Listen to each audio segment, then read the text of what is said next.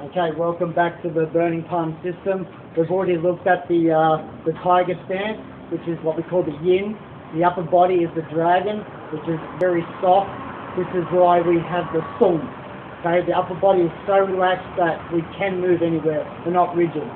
Okay, so the upper body being soft as the dragon, the hum bap boy will naturally curve by itself. Okay, now the first principle to learn with our guard hand is our rear hand will be open, or our front hand will be closed, or will switch. Okay, for many reasons, which we'll go into a little bit later. So the hand will be open or switching. Okay, this is when you're moving around.